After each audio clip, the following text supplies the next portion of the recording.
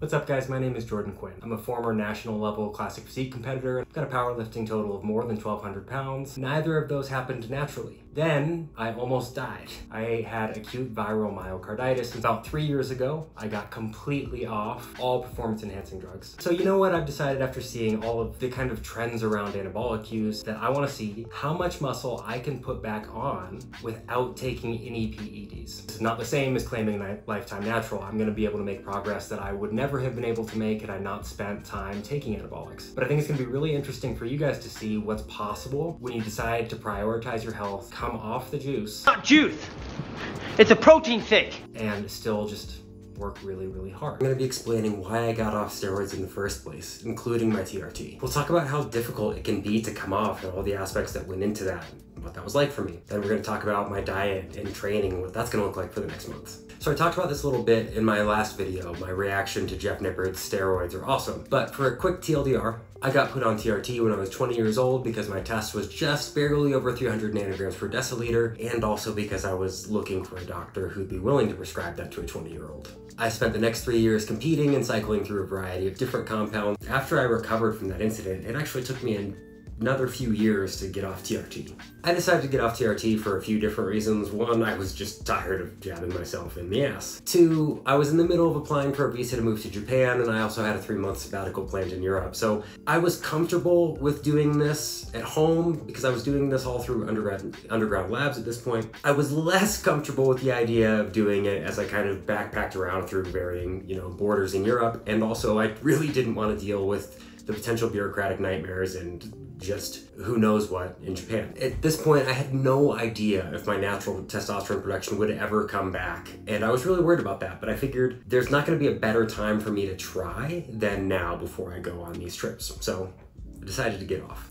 I followed more or less Dave Palumbo's protocol that he administers to people who want to become fertile again, professional bodybuilders who decide they want to become fathers. If you want to learn more about that, the link is in the description. Again, I'm not a medical professional. I can't tell you what to do or not do, but the information's out there. And while I do think this helped me tremendously, and I don't think I would have been able to recover any sort of natural production without something like this, the first 1 to 3 months after coming off were awful. I had panic attacks on a fairly regular basis, bad enough that I actually called 911. My anxiety was through the roof. My body dysmorphia had reared its ugly head. I was chronically fatigued, and when I was in Europe, I often slept for 10 to 12 hours at a time, so thank God for that sabbatical. And my hard-earned muscle tissue all but entirely wasted away. At my heaviest, I was 235 pounds, and by the time I kind of settled, I was in the low 170s, which I hadn't seen since high school. So while all of that might not sound like a stunning endorsement for coming off the sauce, I am Kanye West, and I approve this message. I can promise you that it was worth it. Nearly every single aspect of my life has improved since then. And that's one thing I really want to urge young people to understand. There's a not insignificant chance you're going to do irreversible damage to your HPTA. You might struggle with fertility later in life if you ever decide to have kids, though I know the doomers aren't exactly doing that. You're playing with fire to be on these compounds, especially the things that I see people taking and the amounts that I see them taking at the age they're taking them. Might seem cool to be on stuff now and to get all these quick gains, but trust me, after years of pinning yourself and your balls getting so small they can almost shrink back inside of you, it starts to lose its luster a little bit. And really, that's why I've decided to partake in this experiment in the first place. The amount of, frankly, pure idiocy I see on social media now, especially from young people, is deeply concerning. This might all seem hypocritical from somebody who did go to the dark side, so to speak, but knowing what I know now, I wouldn't have done it, or I would have waited a lot longer. I want to show people that it might not be too late for you if you've decided to get on the sauce. You can still come off and prioritize your health and make incredible progress. Being on stuff, especially for a prolonged period of time, does fundamentally change what's available to you versus what would have been available to you were you 100% natural. You can still look awesome. You can still enjoy the gym and take your training and diet seriously without risking the long term. And if you haven't started gear yet and you're on the fence and you see all these people online making the jump, I urge you to move cautiously and slowly and to really consider that, because you're not making a choice for right now or a month.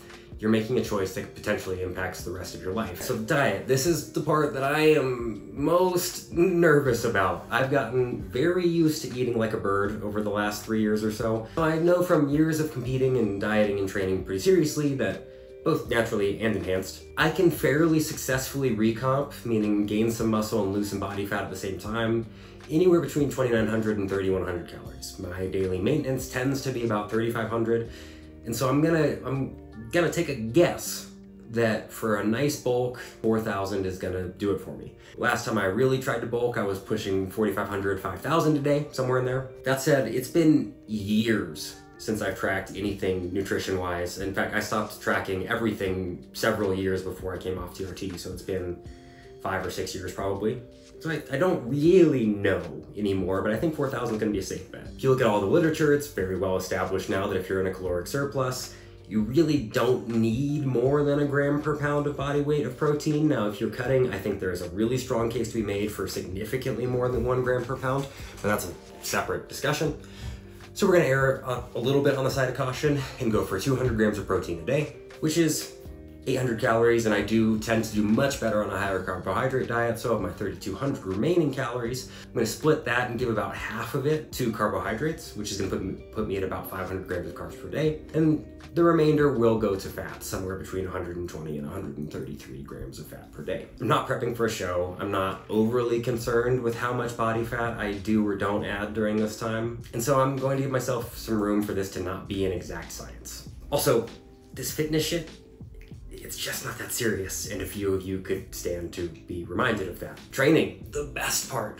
I've always loved training. It's what got me into this in the first place. Just came out with a video about all the things I've learned over the last 15 years of training that you should go check that out as well. Tons of good tips in there. But there really aren't any revolutionary ideas here in my training. I'm gonna be following a pretty standard push-pull leg split, training each group twice per week. I'm gonna be focusing on progressive overload with relatively low volume. I'm gonna be focusing on one main exercise per body part per group, and it's gonna be kind of an A-B training split where the first 3 workouts aren't different from the next 3 workouts, but over the course of multiple weeks, the A workouts and the B workouts are gonna be the same.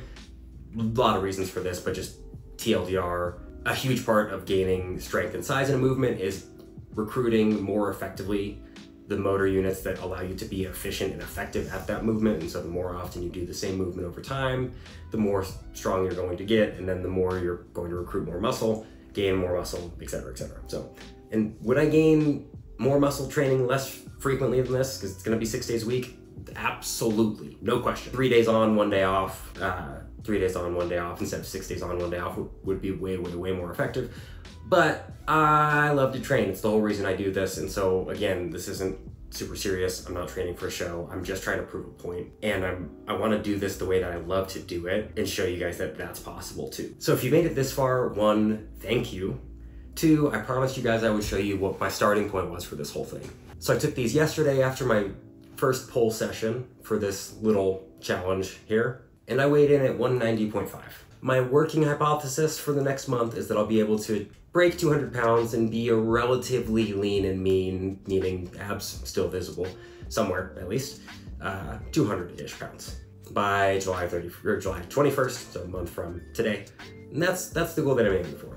I love bodybuilding. I love the gym, and I love pushing myself and just striving for that next rung on the ladder. I love the people that I've met and all the friends that I've met along the way and clients that I've gotten to work with. That said, I really do hate to see what's happening because of social media and all of these young people just making frankly bad decisions. I don't fault them for that. I made the same choices. This is not me trying to be holier than thou and hypocritical. It's trying to save people the pain by sharing my experience so that they don't have to go through what I went through. And I'm hoping that for the people who do choose to follow along with this, especially the young people who choose to follow along with this, I hope that they're encouraged to train hard, take their diet at least semi-seriously, show up for a long period of time. If they're contemplating getting on the sauce, just don't, or at least wait until you're old enough to do it in a well-informed and well-supervised manner. And I hope they decide to push themselves for as long as they can, as hard as they can, to see where they can go without any of these things. I cannot wait to share this journey with y'all. So make sure to drop me a comment if any of my experience resonated with you or if any of this stuff jumped out to you. And if there's any aspect of this that you'd like to hear more about over the next month and some change as I go through this journey, I'd love to hear that too. I'll be posting my workouts and numbers very regularly so that you're able to follow each step along the way. With that, till next time, folks.